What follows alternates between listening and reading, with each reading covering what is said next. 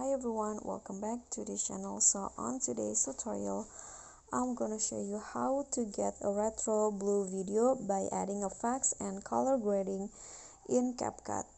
So first, just add your clips and then go to video effects, find the retro category,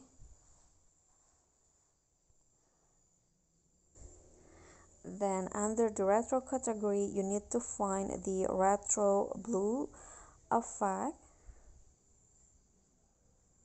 Okay, this one, and then click on adjust and adjust the glow into 85. Okay, you are done. Just click on the check icon, apply it to all of your clips, and then just go to filter, click on the movies category, and then select the green orange filter and set it to 85.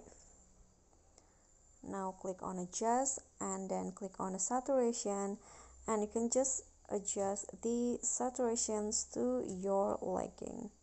I'm going to increase it to 10 and you are done. So here is the final result. Okay, so if you enjoyed the video, please give me a like and smash that subscribe button down there, and also remember to leave a comment, and last, please click on the thanks below. That's it for me today. See you guys next time.